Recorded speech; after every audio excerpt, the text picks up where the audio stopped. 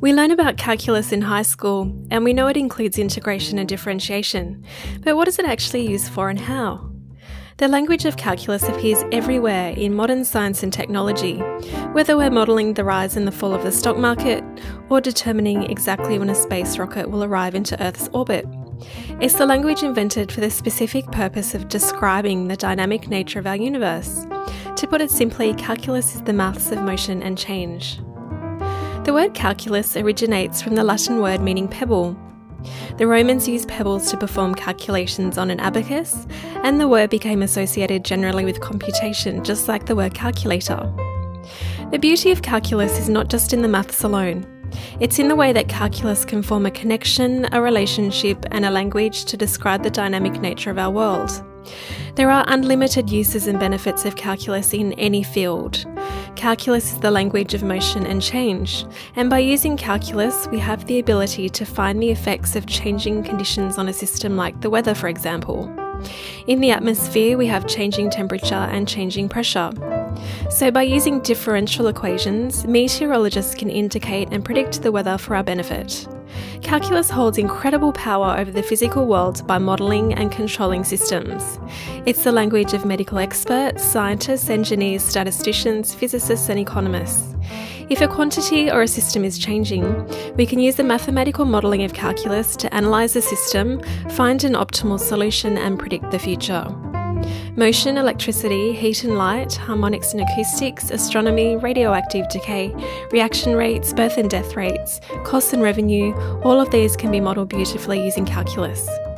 In calculus, we have two different branches. The first branch is differential calculus, and this involves the concept of the derivative of a function. This branch of calculus studies the behaviour and rate at which a quantity like distance, for example, changes over time. When we use the process of differentiation, we are essentially analysing the changing rate of a quantity and making predictions about its behaviour. So by finding the derivative, we can find the exact instantaneous rate of change at any point we like. If a function has a constant rate of change, we get a straight line, and it's easy enough to just find the rate of change using rise over run.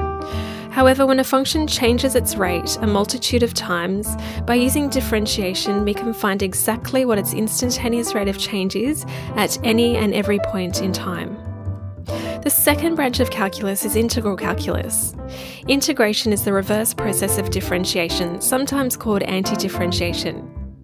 With integration, we can describe the area of a 2D region with a curved boundary, or the volume of a 3D object with a curved boundary.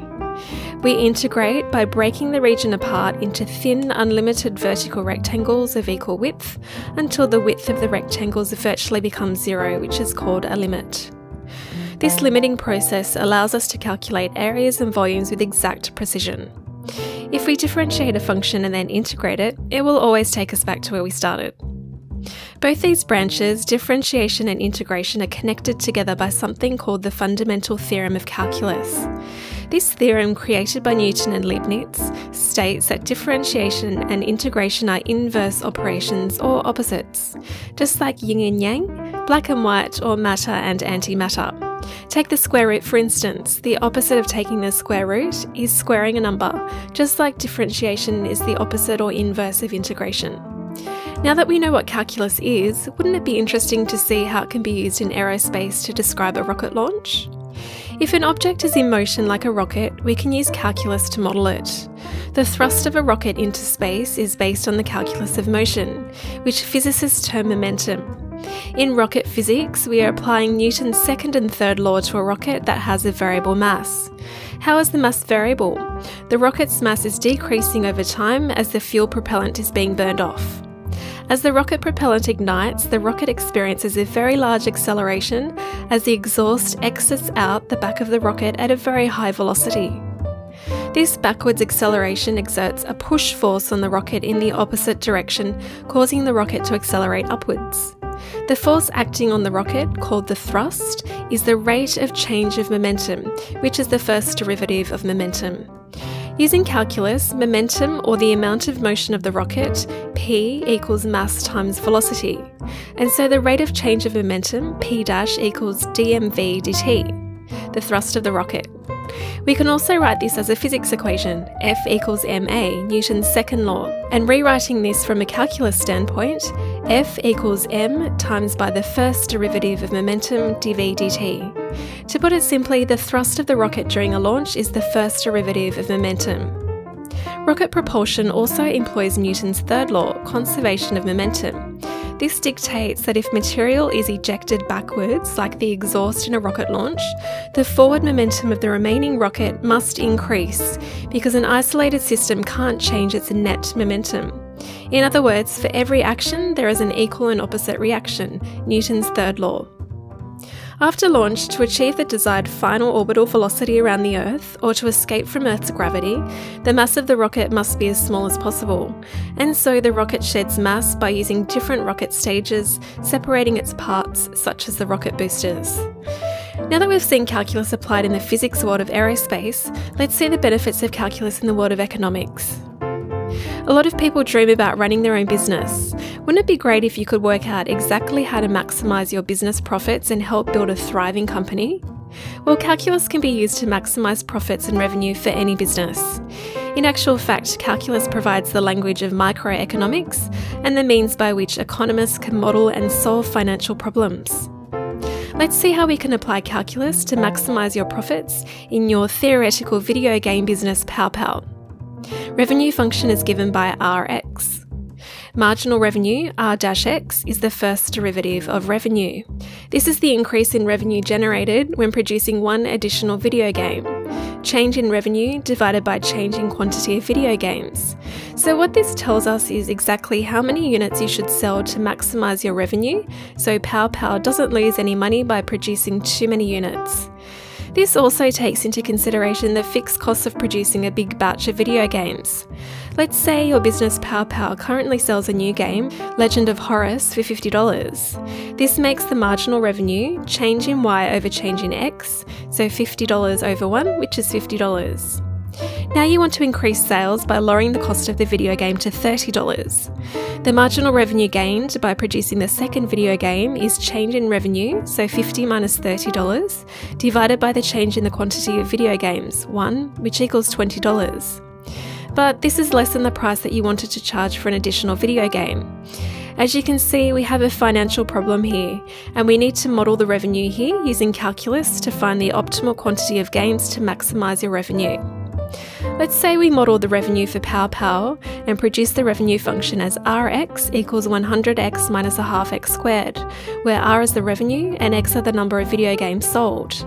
If we graph the revenue function, we get a concave down parabola. Marginal revenue is the first derivative of revenue. Differentiating the function, we get R' of x equals 100 minus x. R' of x is the gradient function of Rx, so the change in rate of revenue, which is called marginal revenue.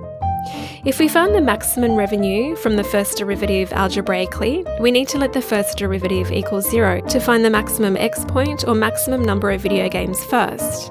Letting R' of x equal 0, we get 100 minus x equals 0, and solving this, x equals 100. Substituting x equals 100 back into the revenue equation to find the actual revenue for PowerPow, your revenue is R of 100, which equals 100 times 100, minus a half times 100 squared, which equals $5,000. This means that the rate of production resulting in maximum revenue occurs when the number of video games sold is 100, resulting in a total revenue of $5,000. As you can see, we can easily maximise your business profits by using the first derivative of revenue, marginal revenue. It's also known that a company produces best results when production and sales continue on until marginal revenue equals marginal cost. So now that we've seen the benefits of calculus in aerospace and economics, let's now see its benefits in medicine. Let's say that you're a doctor, Dr. Cure, and you would like to observe the progression of a tumour in one of your patients, John. John has a small, early onset tumour, and you would like to see whether it's responding to a new innovative drug, a Rivadoci tumour, which has no side effects. As a doctor, you would like to model the growth of John's tumour using calculus to analyse the progression or reversion of his disease. The function you have created to model the progression of growth of John's tumour is an exponential function with respect to time. Vt equals v0 e to the power of at, where v is the volume of the tumour, v0 is the initial volume of the tumour, a is a constant, and t is time.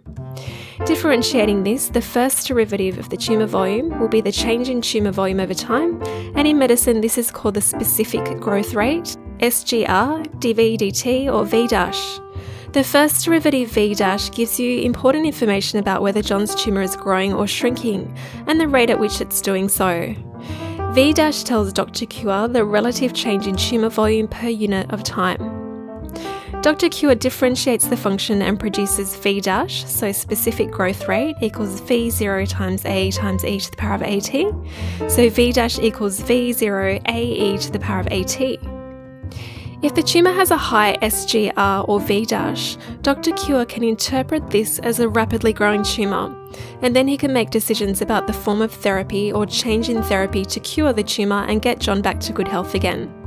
If the SGR is low, then Dr. Cure can assume that the new innovative drug, Arivadoce tumour, is working, the tumour is shrinking, and just continues John on the current regime.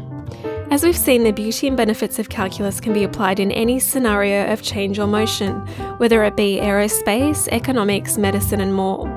The benefits of calculus are endless, and if we have any problem in any dynamic situation that involves either change or motion, you can be sure that we can turn to calculus as a tool to model the problem and provide us with the answers.